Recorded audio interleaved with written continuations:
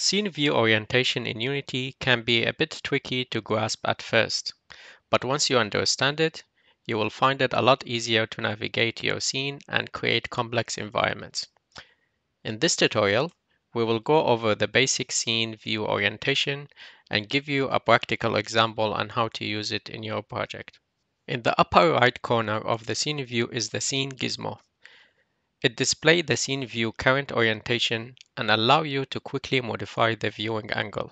You can click on any of the conical arms to snap the scene view to that direction. Three arms are labeled X, Y, and Z. Click on any of the conical axis arms to snap the C view to the axis it represents. For example, the Y arm will show the top view. The X arm will show view that looks towards the left. The Z arm will display a view that looks towards the front. You can also right-click the cube to see menu with a list of viewing angles.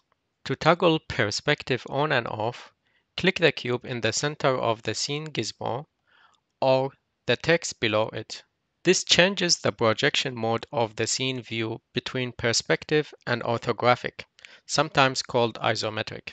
If your scene view is an awkward viewpoint, for example, upside down or just an angle that you find confusing, hold down the Shift key and click the cube at the center of the scene gizmo to get back to a perspective view with an angle that looks at the scene from the side and slightly from above. Great job!